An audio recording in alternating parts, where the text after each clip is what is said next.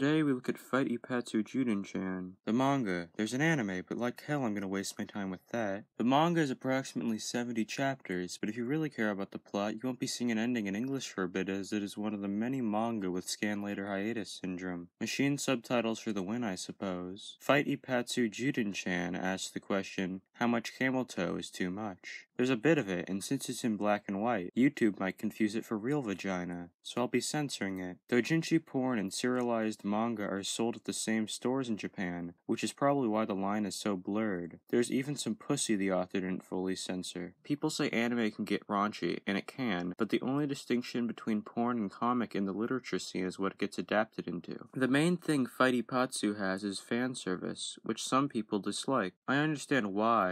You like to separate plot from porn, but I personally enjoy plot more with tacked on teenager bait. People dislike when there's too much plot in a porno, and vice versa. Like, nobody's watching School Days for the sex, but they would be if it were marketed as hentai, which is why people presumably like the School Days eroge. This is true stupidity, to jack off because the sticker label on the cover said it was right to, and everyone falls victim to this. You must suppress your arousal when watching kisses because you took the assumed response as well as demographic into consideration. Even if it was meant by the author as masturbation material, you understand it has the same age rating as Vagabond, but you wouldn't feel the same with Sister Breeder. Even if the contents are roughly the same as Kisses, you see it as expected. Your actions, I mean. Fight Ippatsu is no exception to this rule. You may be tempted, but never will you give in. It's actually written by the same guy who made the aforementioned critically acclaimed Kisses, which is a slice of life. This is a supernatural action manga, but it has less character progression and plot importance. The scenarios do make for good crotch shots, though. You can get tired of shonen cliches, but you'll never get tired of the same nipple convex with a plug suit and pussy outline every time a girl bends down. It gives you what Evangelion never could. It's got a shitty boy character who's got a harem. Evangelion never had that. The story follows Plug and her solving of people's depression with artificially induced temporary timed charges. But Plug is a bit of an airhead. A klutz, if you will, and for some reason she's a rabbit. She came from outer space, from a parallel world. She's a charger girl in a company which likes to recharge humans, but her clumsiness apparently makes her unable to get a paycheck. And nobody on Earth except this one guy can see her and the other aliens. It's less interesting than it sounds.